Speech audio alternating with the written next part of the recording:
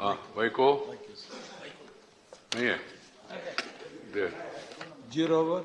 Yes. Honorable Chairman, with your kind permission, I will draw the attention of the House to a very serious matter concerning the lives of the citizens of India. For the past 38 years, our fishermen from Tamil Nadu are attacked repeatedly by the Sri Lankan Navy. Their boats are destroyed. They are killed in the sea itself. And what happened when there was a cricket match between India and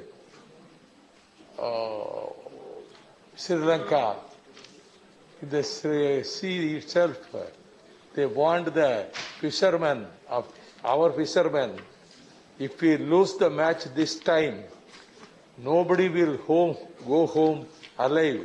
You will be killed. The same happened. They lost the match. We won the match. The next day, the 4 fishermen were cut to pieces and their bodies were floating in the seas.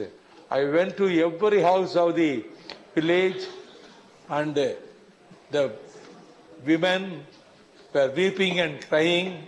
This is going on for the past 40 years. When 2 Italian fishermen were killed by mistake, what happened? The Supreme Court itself intervened and 2 crores of rupees was compensated to the affected families of the Kerala fishermen.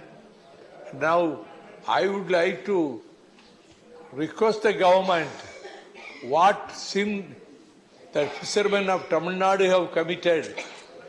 When Gujarat fishermen are attacked, Indian government takes very serious concern.